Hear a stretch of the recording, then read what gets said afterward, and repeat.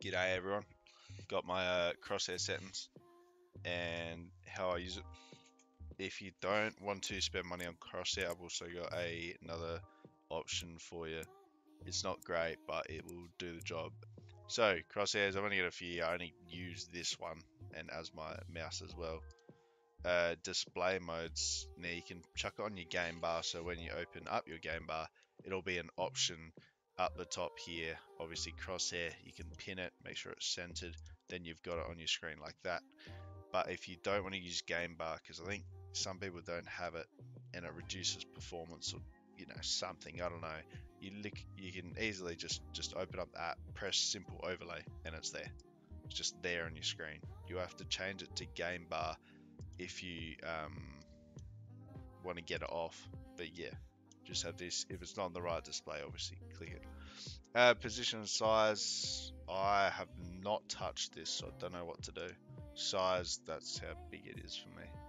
As for getting my crosshair, I went into community, and I think it was, obviously there's heaps to choose from. It was this one. Look, it's exactly the same, so I chose that one, and then went with that. Keybinds. Now you're gonna wanna have your aim on the hide crosshair hold, so that when you right click, it will disappear. See, like that on the middle of your screen, it disappears. So you want to have it on hold,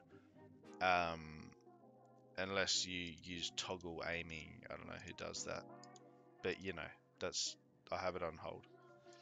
Now designer, what did I do? These are the settings I've got for it. I put the opacity up, length, thickness, gap, blah blah blah. No center dot, I don't think. No. Outline is this. Opacity, thickness, blur, that's the color. Animations. So this is, see in the middle here, I can't really zoom in on it, but when hold on, I can change the size actually. So what happens with the animation? So what happens with the animation? I've got the fire animation applied, so it literally just makes it kind of spread the longer I hold down the shoot button. And you can change how long it takes, you can change how long it takes to start, all that sort of jazz here. But you mess around with that, find what you like most.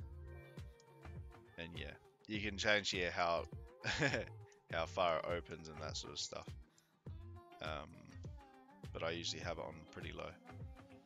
And then you can mess around with the layers and all that sort of jazz to get what you want. You can also put in images from Google, where you can go on, find I think there's one of them that works the best. But anyway, you can put all sorts of shit in there and use it as a crosshair, so that's handy, I guess. For the cursor,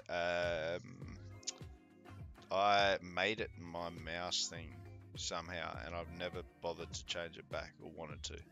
And I think I just pressed this, but you're gonna have to figure that out yourself. And then in the options, there's just all of this sort of jazz. You mess around with that sort of stuff. So what I wanted to show you was this free alternative you get from the Microsoft Store right here. Search up Crosshair, Crosshair V2, kind of the same sort of thing, a lot more basic, and you've only got a few shapes to work with. However, it still should be okay. You've got the shape changing, you've got the size changing, you got the color,